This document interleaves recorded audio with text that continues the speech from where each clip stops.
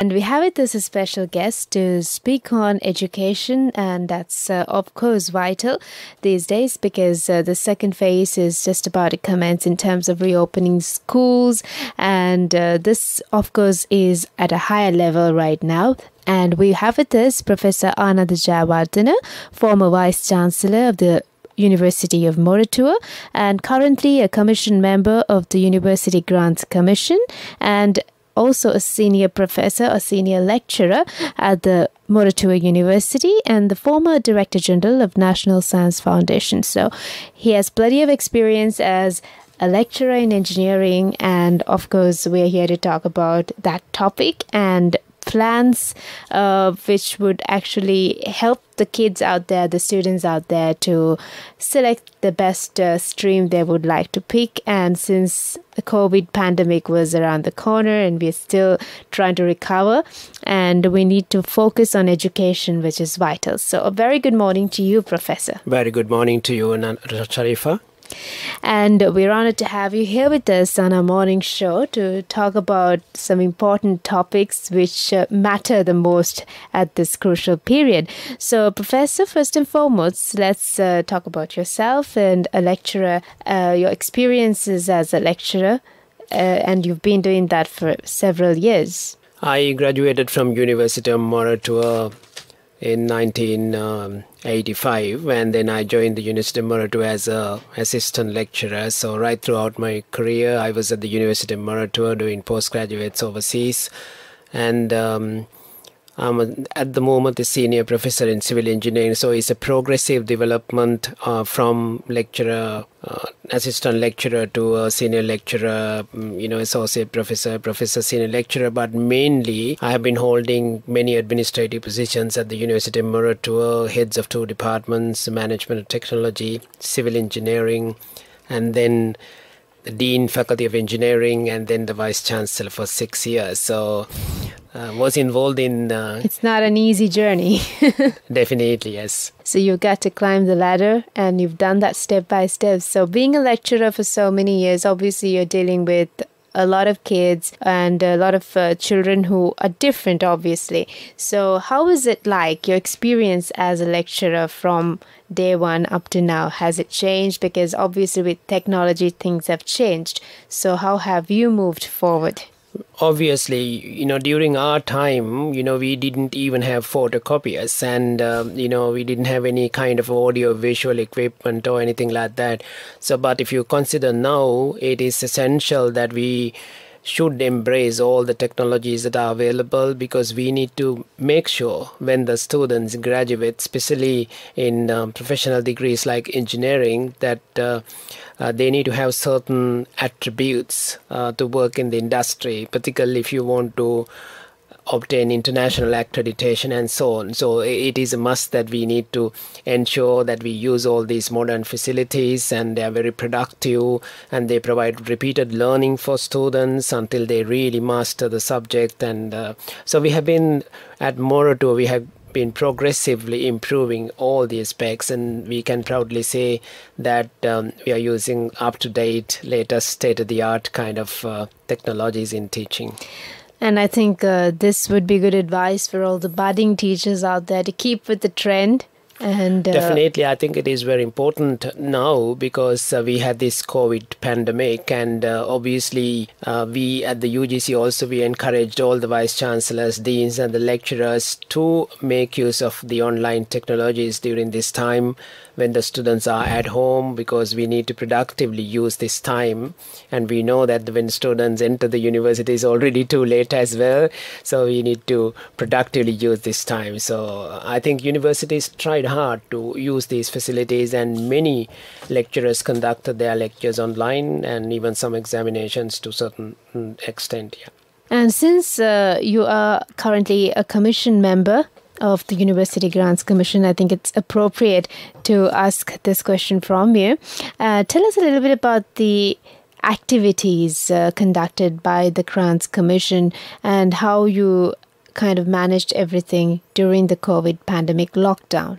University Grants Commission is as the name implies, it's actually providing grants. It coordinates the grants to various universities depending on their requirements. So it provides both capital grants and recurrent grant, and it supports all the development of infrastructure, facilities, equipment, and all that in the universities with the limited funding that we get. And of course, the universities are supposed to request based on their short-term plan, medium and long-term plans, what kind of developments that they need. And so that's a grant side. But then we have a very, very important aspect of regulating and assuring quality of higher education. So when we consider regulating, we need to have a consistent policy for each and every aspect. When we have administration, the teaching part, the human resource management, all of them. So I think mainly it provides that regulatory and consistent part, so that we know that every university has a similar kind of processes to make sure that there is uniform standard. So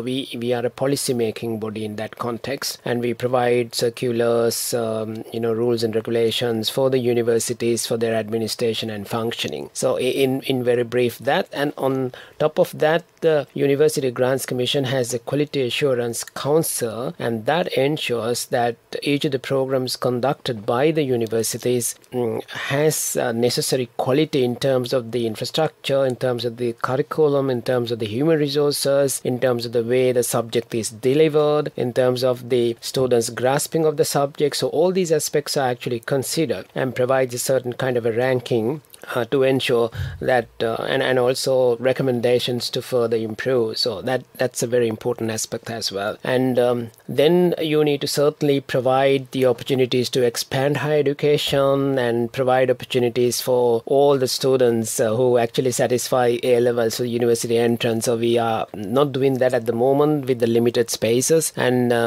that is one of the main functions that we are looking into to see how best we can expand the higher education as well. So these are the basic functions that we do at the University Grants Commission. So that's basically the activities of the UGC in a nutshell. Yes. And let's talk about how the UGC was working during the lockdown. During the lockdown, the University Grants Commission maintained all the kind of communications through online, various technologies, conference, online technologies like Zoom and things like that, or Microsoft Teams and, things like that. So we continue to have our commission meetings and the management meetings during that time. And we communicated with the universities online and through emails and through distance mode delivery and things like that to provide necessary instructions. So during this time, we promoted all the vice chancellors. Even we had online meetings with the vice chancellors as well.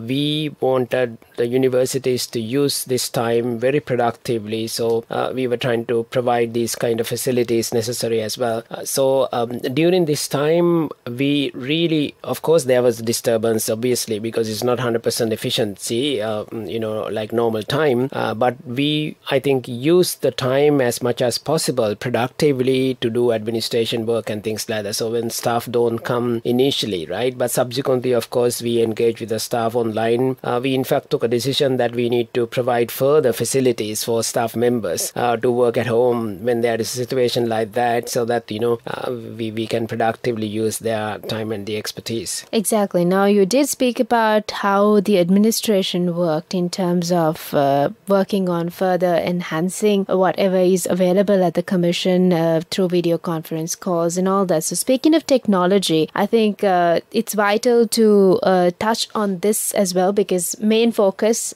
are the students. So we are here to educate the students as the commission and even the rest of the universities in Sri Lanka. So we don't see every student who has access to technology. So there are students who come into universities from rural areas. There are students who don't have enough sufficient fund to actually go online and make use of all those facilities. So the new norm is different right now, because when it comes to a period with no pandemic, students can physically enter classrooms and be educated. But whereas in this sort of situation, they need to stay at home and study. So there are students who are unable to do that. So did the administration come to a decision as to how they should change this norm? Yes, this is a gap that we need to really fulfill to a certain degree. However, we knew that, we know that the universities already have their main platforms to provide online teaching. Say, for example, we call it a learning management system. And through that, every lecturer can upload their materials in various forms, like a PowerPoint presentation or videos or any kind of a way you can upload. So we have been, some universities have been using these kind of dual mode, hybrid kind of technologies, course delivery in that context. However, some universities, did not use this very productively earlier in the past. As you said, of course, if you consider the students throughout the country, particularly when they were staying at home during the COVID period, some students actually had some problems of internet connectivity and their devices and things like that. So what we have done is, I think with the intervention of His Excellency the President and also the UGC officials and the service providers, we decided to get their services to enhance. And in fact, service providers indicated that let us know the areas where you have poor signals, so that we can enhance signal strength in these kind of areas. So this will continue to ensure that throughout the country you have these kind of signal strengths. And when it comes to devices, certainly, of course, for online teaching you need to have a device, right? At least a smartphone. And we found that not every student has a laptop, right? But almost every student has a smart device, right? So we have been using those kind of things, facilities available with the students.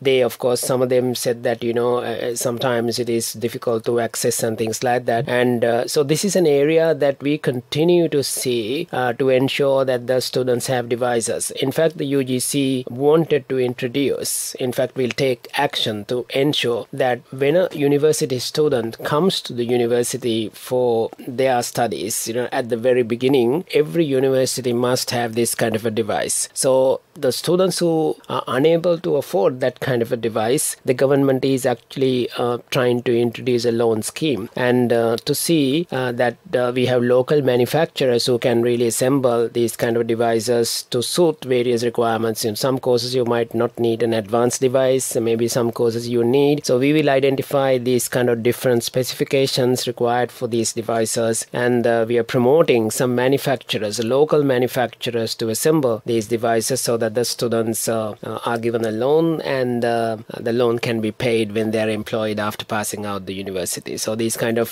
plans are already in the pipeline. Okay, so that's in terms of how you could get the students involved with technology and to continue teaching them the best. So we'll touch on the recent activities of the UGC and also about introductory courses and all that. And we spoke about what the University Grants Commission has been up to during the lockdown, and also about the activities the Commission does in a nutshell. And right now, let's touch about the expansion of education, which is vital. So let's talk about what the Commission has planned in terms of this. Sharifa, if you consider the expansion of education, I think it is really important because if you consider A-level students, the number of students who pass the A-levels, that is to satisfy the university entrance, that is with 3 A's, is very large, about 150,000 students. But the state university system can accommodate only about 31,000 students according to last year's statistics. So there is a huge need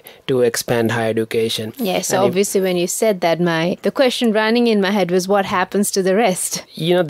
Some of them are going to the technical colleges and the lower level education, and some going abroad and consuming our hard-earned foreign exchange. And whereas we can provide those kind of opportunities in Sri Lanka, we have talents without any issue. So this is, if you consider His Excellency's, vistas of prosperity he has categorically indicated that we need to provide this kind of education. And if you compare with the regional countries, we are providing this higher education to a very small percentage, and this is a hindrance to the economic development of a country, right? So we can boast about our literacy rate. Primary education is excellent in Sri Lanka, but if you consider the higher education, university degrees is a very small percentage, and with that kind of a percentage, it's very difficult for us to have a knowledge economy in the country and to support the economic development of a country. So it is in that context that we are actually looking into the possibilities of higher education expansion. UGC is very keen in doing that. Already, even during the COVID time, we have been actually,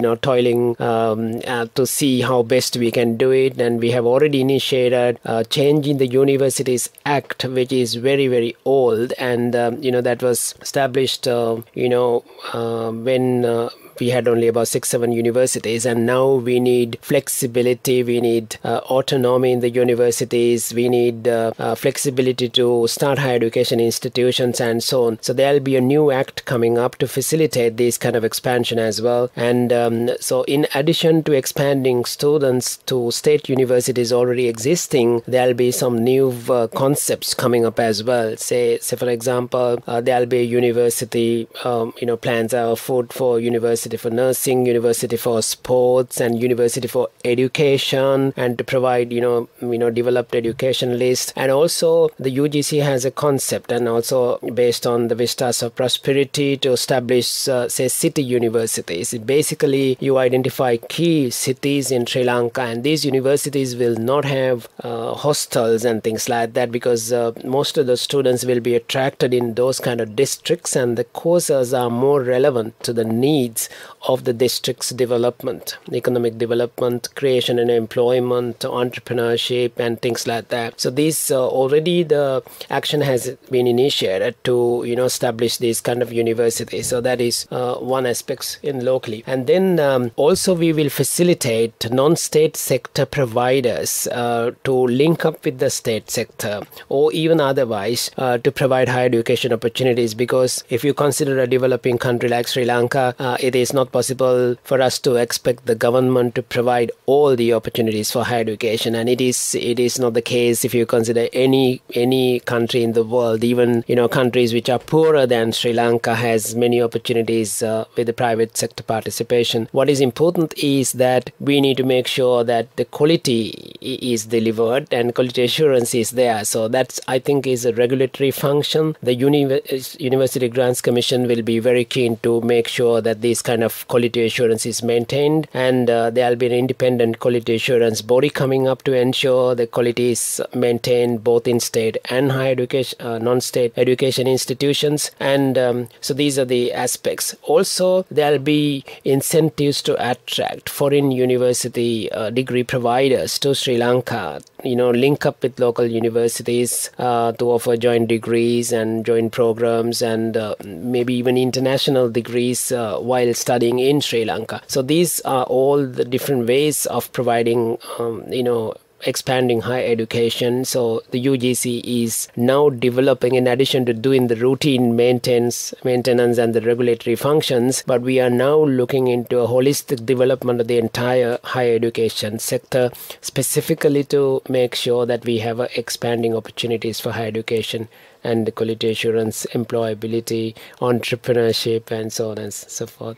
As you did mention that teaming up with the private sector is also important over here, because we see many students who are actually schooling privately as well, and they also need to have a scope in the country rather than obviously going abroad or seeking education in other countries. Definitely. So like there's medical tourism. We could also have tourism in terms of education. So are we looking at that aspect as well? Yeah, if you consider Sri Lanka and the parents of Sri Lanka as well, they have this great desire to educate their children. I think Sri Lanka has a very good ecosystem for education, so we have a talent pool in Sri Lanka in many aspects, and we are connected globally through the universities and having, their PhDs all around the world and things like that. So we have a very good resource base in Sri Lanka. What we need is the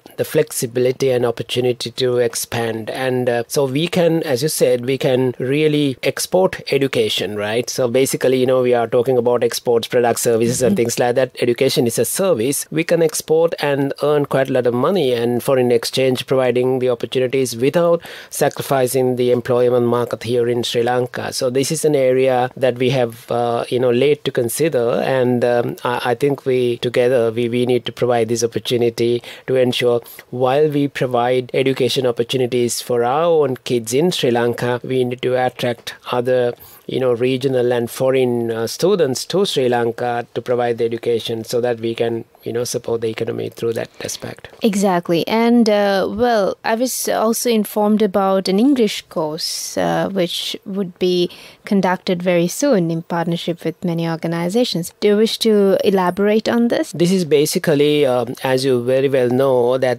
English is very, very important if you consider the employability of graduates, and both state sector and mainly the private sector, and also if you consider the global employment market, it is essential that irrespective of the type of the course that you follow, the degree that you earn, the communication in English is very, very important. And we have learned in the past that even, after getting a university degree, our graduates cannot speak very well or cannot communicate. So this is a shortcoming that we have identified, and there is a direct correlation between the communication skills and the employability of the graduates as well. So in order to ensure that, we have actually taken several initiatives. One is that we want to introduce a uniform standard for English through an examination called UTEL, which is a University Testing of English Language. And this is going to be a national testing service, like IELTS in the British Council, where you have identified certain skills and competency bands, up to about 9 bands. And then this examination will be conducted by a central place, and as far as possible through online, the other components like speaking and listening with face-to-face kind of a thing. So very soon, actually, action has already been initiated to establish this center in the Colombo University. Already we have identified the core staff, and very soon this center will be established there and managed by the University Grants Commission, and it is a qualification given by the Grants Commission and the Ministry, like a standard qualification for students with a certificate. And the universities will specify the kind of competencies required for different types of courses. So for example, in engineering, you can say that you must have a UTEL band 7 or 8 qualification before you pass out from the university.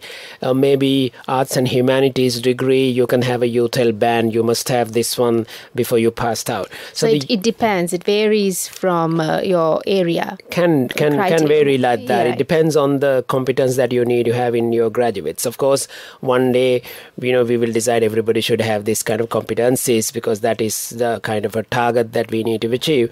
So providing education for this one is basically rest with the Department of English teaching at the universities.